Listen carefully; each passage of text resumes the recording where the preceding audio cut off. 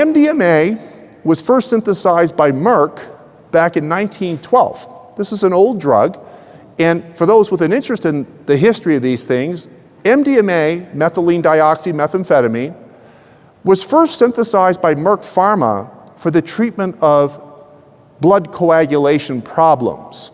It didn't really work. It didn't really help blood coagulation or people who had a tendency to bleed. So it was shelved.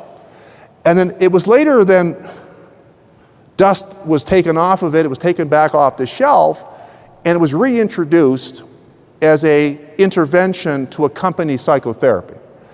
You know it now as Molly, of course, ecstasy. Its old name was empathy. It was actually used by therapists to facilitate empathic connection and as a way to facilitate outcomes. What is it? MDMA is a substituted amphetamine.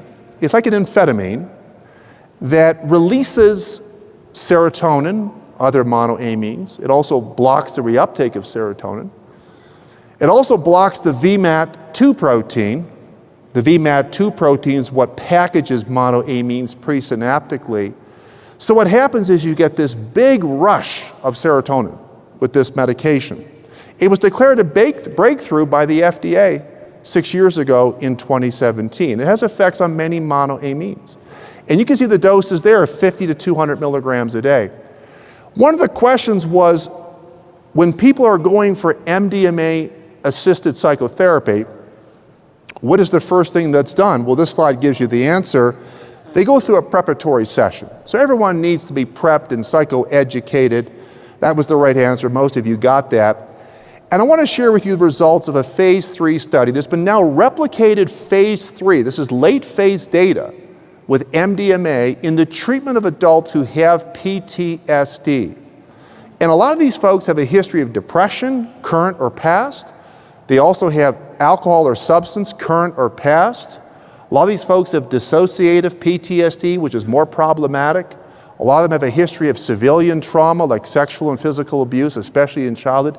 This is a bad, bad condition. And we know that the treatments for PTSD currently are modestly effective. Sertraline and paroxetine are the only FDA-approved agents for PTSD. The psychosocial treatment of trauma-focused therapy, like exposure that's prolonged and with CBT is considered the standard treatment for this as well. But again, most people are having modest outcomes. And what's really interesting in this study, using the CAPS for DSM as the primary outcome, across 16 to 18 weeks after several treatments, there was a profound reduction in overall symptom severity as measured by the CAPS.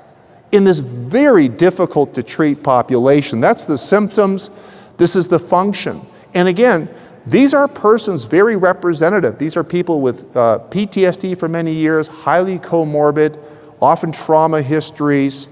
Symptoms are improving, functioning's improving, and self-reported depression's improving. Now, one of the ways we benchmark efficacy is by using what's called the effect size. And the effect size can be small, medium, or large. And the effect size, the so-called Cohen's d effect size, for sertraline and paroxetine in the treatment of PTSD is approximately 0.3 to 0.5. Not bad, 0.3 to 0.5. The effect size of ecstasy in this trial, which was replicated, is in the order of 0.9.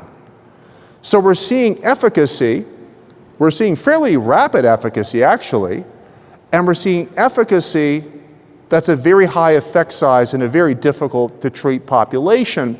And the magnitude of the effect size is instantiated, it's illustrated in the number of people who no longer meet criteria for PTSD. Was quite a significant result. And again, this has been replicated. So a couple of phase 3 trials, replicated results, almost identical, not quite, but similar. And we saw also half a dozen phase 2 studies with MDMA. Of course, side effects are what we're always keeping a close eye on. It was generally well tolerated.